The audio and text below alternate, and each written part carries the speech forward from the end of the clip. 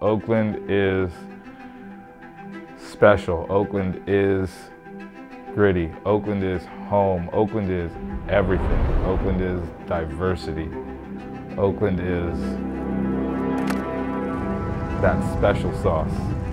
The answer to your question, no, I can't define Oakland in one word. I don't know how people can do it. Yeah, for me, it's more than an honor. I grew up watching sports here, coming to this stadium to support the teams, and now to be able to coach the team that's coming back here to play in this stadium.